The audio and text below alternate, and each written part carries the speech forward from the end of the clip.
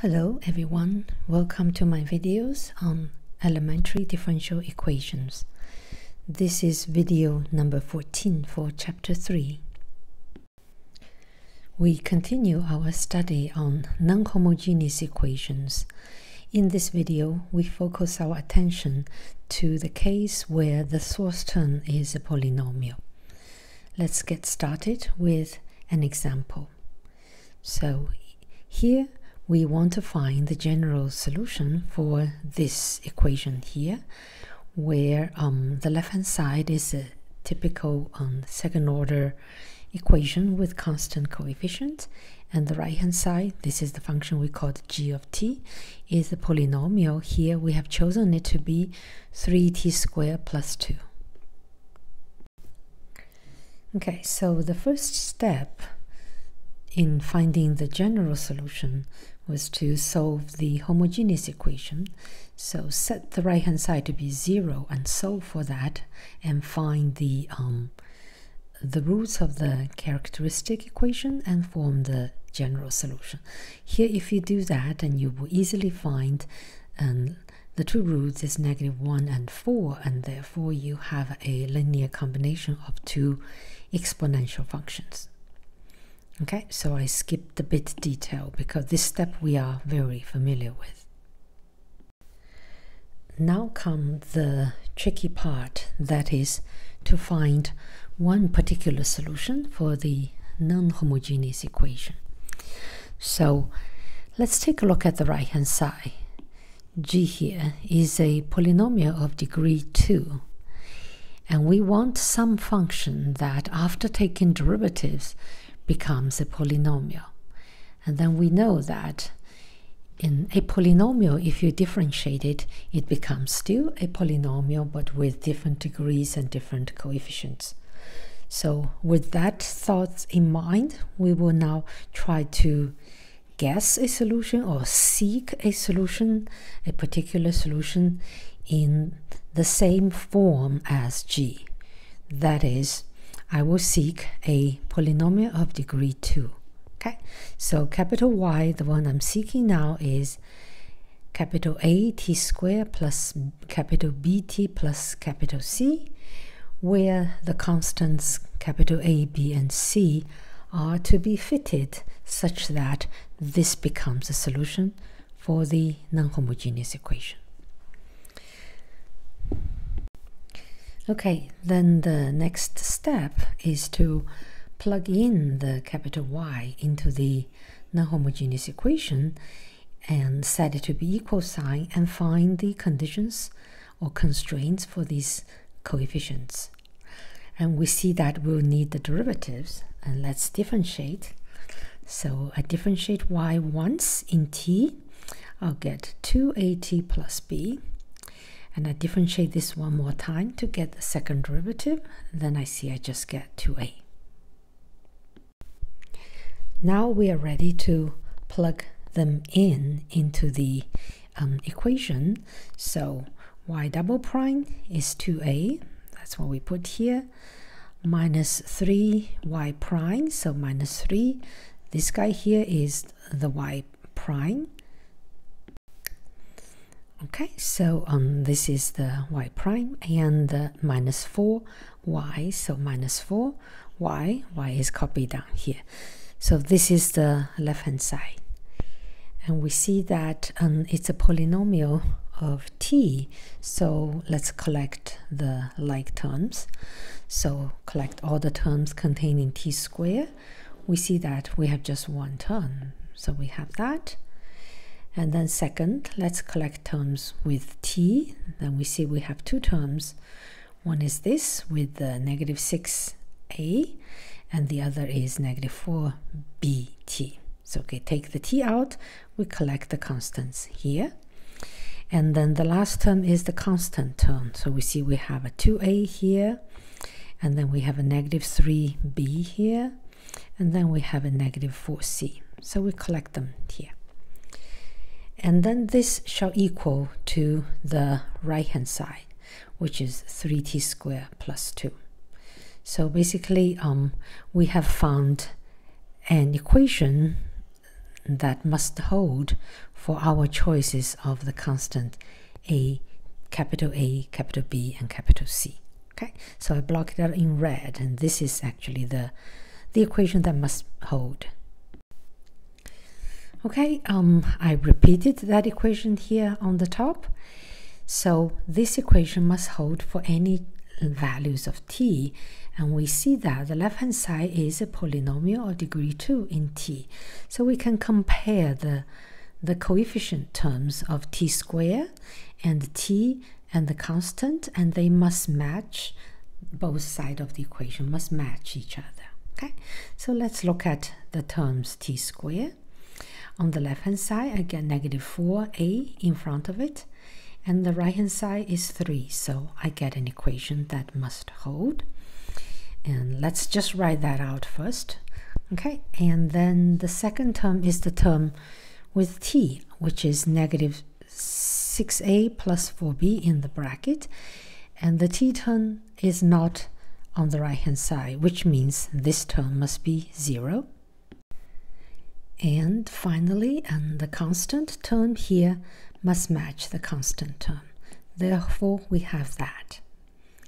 So we see we have 3 unknowns, a, b, and c, and we have 3 equations, and they are linear equations of the unknown, and we know how to solve them.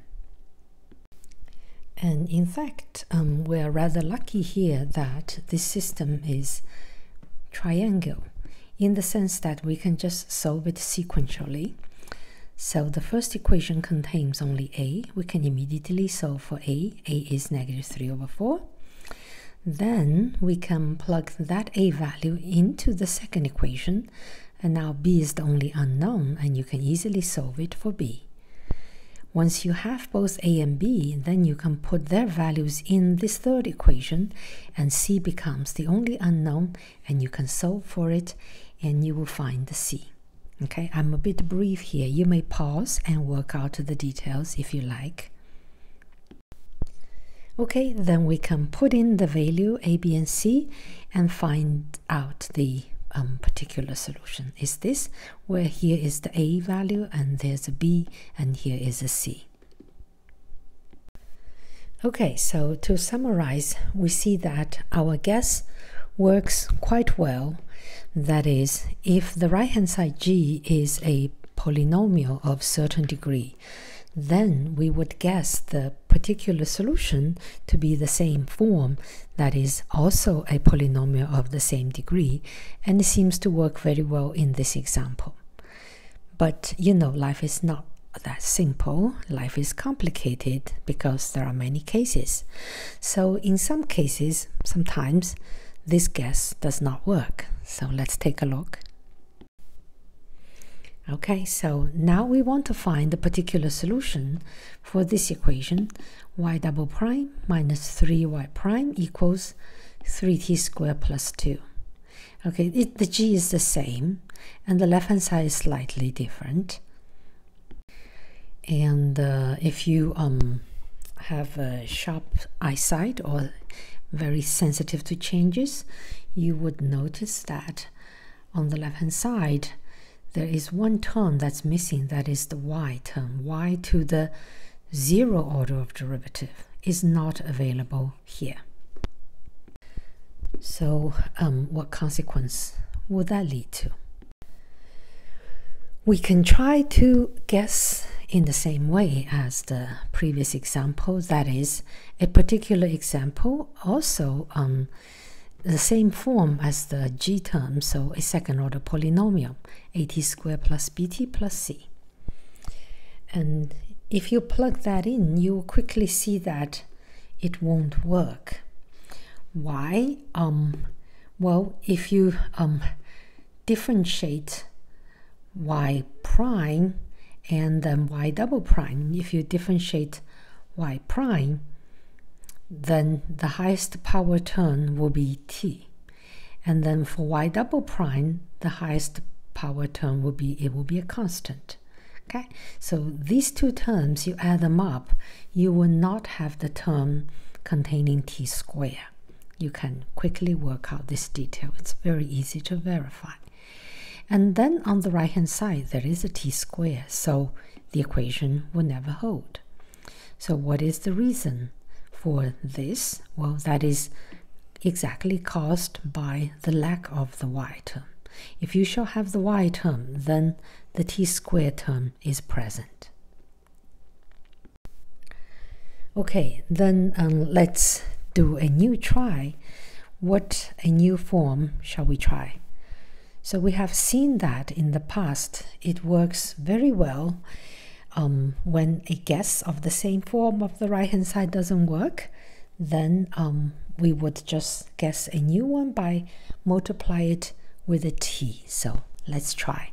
So we'll try a particular solution of the same form as the right hand side multiplied by t. Okay, and distributing the t into it, we'll get a t to the power 3 plus bt squared plus ct. Now let's work out the derivatives. If I differentiate y once, I get that t cubed becomes t squared with a 3, and t squared becomes 2t, and t becomes 1. So we get that. And then differentiate this one more time, and then t squared becomes another 2t, so we get this term, and here we just get 2b, and the constant term is gone. Okay, let's put that into the equation. So this will be the second derivative minus 3 times y prime. This we just plug in what we had on the previous slide. And now let's collect like terms. We see that there are terms containing t squared. We collect that. We see that there's only one term. So we get negative 9a for t squared. And then let's collect the term with a t. So I have a 6a here, and then another term here that is negative 6b. So we have that in front of t. And the rest are constant terms. So we have a 2b and we have a negative 3c. And that's that. Okay, and then this must equal to the right hand side. Now you see we get back the t squared term on the left hand side by multiplying the previous guess with a t. Okay, and now the left hand side is a polynomial of degree 2, so is the right hand side, and we can set the coefficients equal to each other term by term. Okay, so let's compare the coefficients. So for the t squared term, we get negative 9a equals 3, which we write here. And then for the t term, because there's no t here, so this one is 0. And then the constant term must match, so we got that one. Again, 3 equations for 3 unknowns and 3 linear equations, which is easy to solve because we see that we can do it in a sequential way. We can solve the first because it only contains a. We'll get the solution for a. Plug the a in here, and this equation contains only b, and we can solve for b. And then put in the a value, or actually only the b value in here, we can find the c value, which is here. Okay, so again, I'm a little bit brief. You can pause and work things out. It should not be hard. Okay, now we can plug in the values of capital A, B, and C and have a particular solution, which is t times a, negative 1/3 t squared, and then b, negative 1/3 t, and c, negative 8/9. Okay, so let's do a summary. Okay, for the non-homogeneous second order equation, if the right hand side g is a polynomial of degree n, let's say you can write it like that. That's a general form of polynomial degree n where these alpha i's are given coefficient. And then we're interested in a particular solution, that is the form of a particular solution that would work. Okay, for this equation, a y double prime b y prime cy equals g. We want it to be a genuine second order equation, so this This term shall not vanish, therefore we specify a is not 0. Then the form of the particular solution should depend on the numbers b and c in the following way. Okay, there are 3 cases. Case 1, c is not 0. Then you would guess the same form as the right-hand side, that is a polynomial of degree n. Okay, let's use capital A. So it's capital A n Tn plus dot dot A1t plus A naught, where these a's are to be determined. So that's the first case. That's the case where everything works. And the second case is the second example we had, when c is 0, but b is not 0. So the term y is gone, but the term y prime and y double prime, they are present. In that case, this form does not work, and what works is multiply it by t. Okay, so write out in detail is t times this polynomial form. And there is a third case, which we did not go through an example, but probably you can conclude very quickly. If not, I encourage you to construct an example for yourself and verify that. So that is the case where both c and b are 0. So the y term is not there and the y prime term is not there. And then basically you have y double prime equal to a polynomial. In that case, a particular solution shall be t squared times a polynomial of degree n, which is the previous one, which is this one, multiplied further by another t. Okay, and putting in the expression for this polynomial, a here for the sake of completeness, and this will be the form. Okay, so again, I did not give an example for this last one. You can easily try one, like y double prime is a polynomial, and you try to find the form of a particular solution, and you will be convinced that this form works. Okay, so that is all I want to say for this topic, where the source term is a polynomial. And next time we will look at even different functions to put on the right hand side and see how to handle those situations. Okay, so that's all. I hope you enjoyed this video, and I'll see you next time.